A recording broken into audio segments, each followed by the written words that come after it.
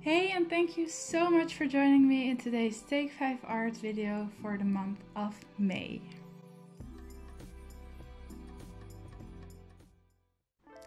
So if you're new to this channel or to Take5Art in general, Take5Art is a challenge where you use the 5 prompts that one of our collab group ladies has chosen to create something creative. And most of us use that to create an art journal page, but it can be anything creative that you want. And this month the prompts were chosen by Shay from the Sleepless Planner, and they are 1.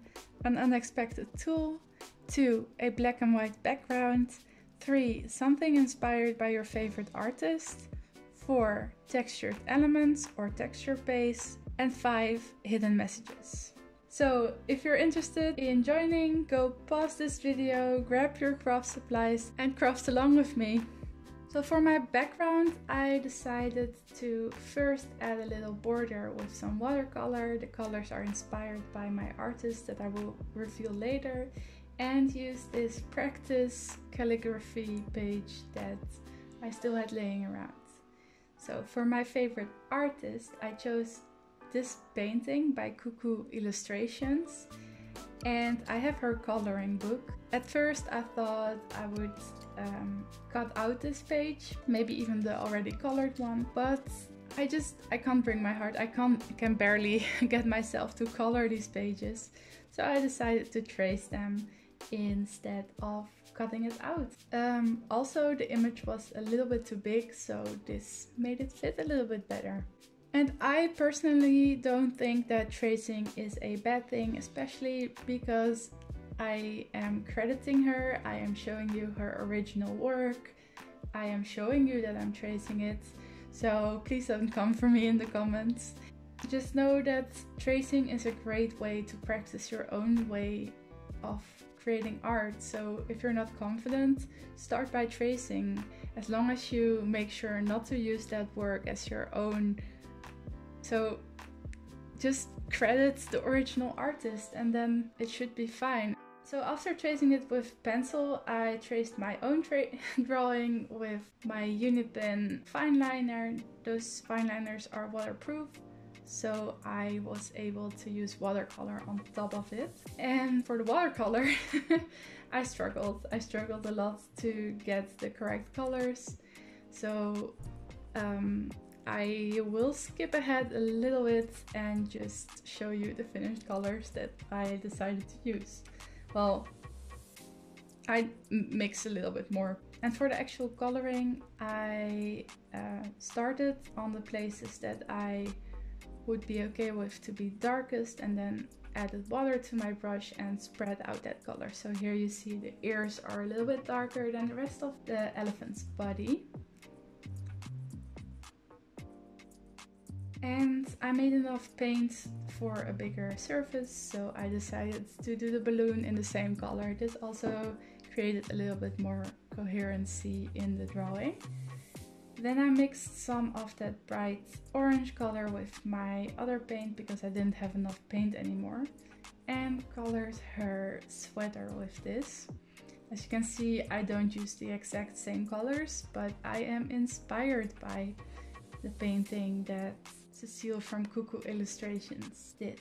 And I added a little bit of blush because that's a typical thing that Cuckoo does with her animals. They all have these little blushies, and I just think it's the cutest thing ever.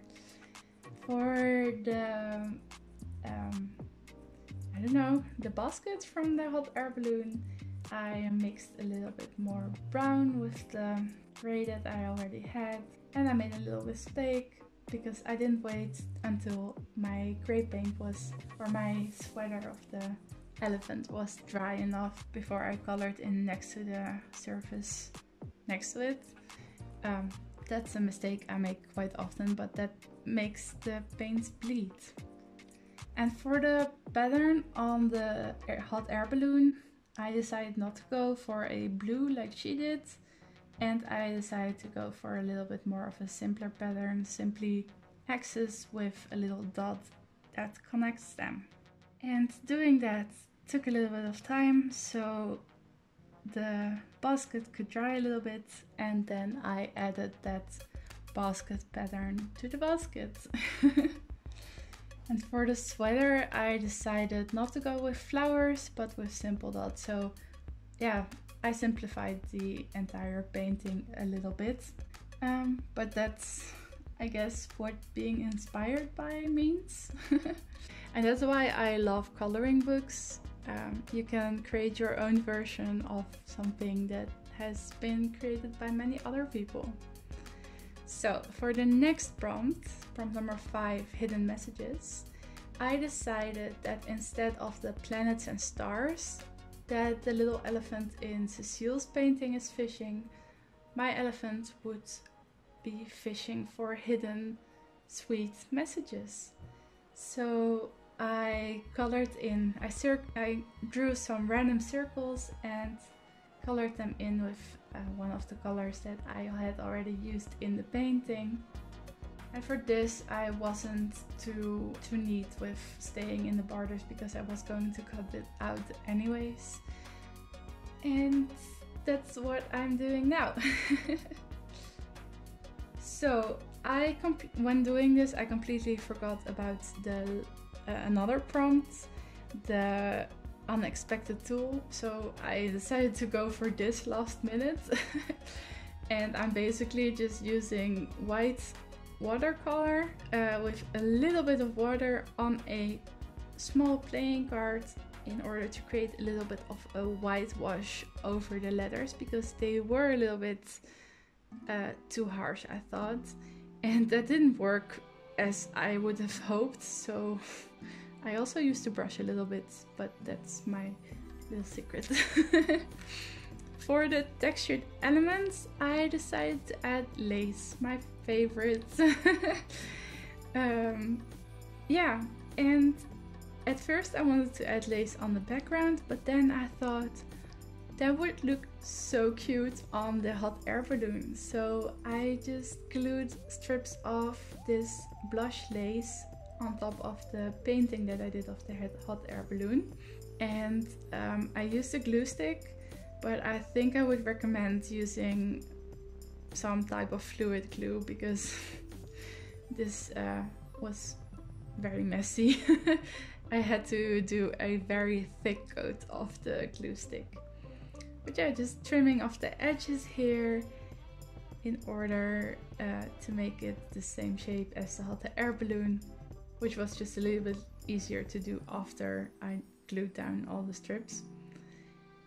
And then I found out that my hot air balloon was still a little bit too big, but that's okay. I just cut off the edges after I glued it down on the page. And I have to admit, this is my favorite Take5Art spread I have done ever since I started.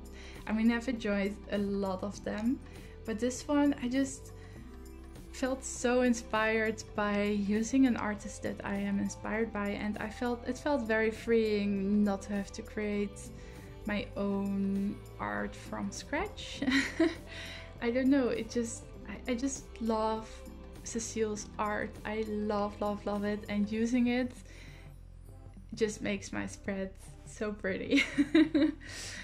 Yeah, for the hidden messages, I wrote a message on the back of these circles that I cut out.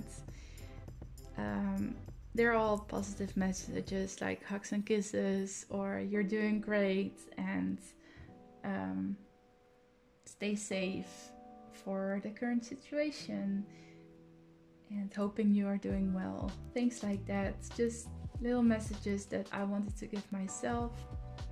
And in order to stick them down, I was again inspired by Cecile's art, and I used little star stickers because that ties in the stars that she painted in her painting. And it just adds that little extra reflective, little bit of gold. You know, I love a little bit of gold. And you can still flip open the messages. So they are hidden, but you can still see them. Which, if I glued them down, why would I have written the message down? That would have been, I don't know. That was my first idea, but then this idea came to my mind, and I just love the little detail that the little stars add. I struggled a little bit with getting these stars off because they are tiny, but yeah, I love it. And I think that is it for everything. I just added a lot more stars randomly on other spaces as well, making sure to cover the border to give it a little bit of more of a dynamic. And yeah, that's it. Well, I hope you had fun watching this video. I know I did love creating this spread. I hope you find an artist that you are as inspired by as I am with Cecile. Thank you, Shay, for choosing these prompts. And if you make anything with these prompts, make sure to send your video to us or tag us in your photo on Instagram, because we all love seeing what you create. Thank you so much for watching. I hope you enjoyed this video. If you did, give it a like, and I will see you next time. Bye bye!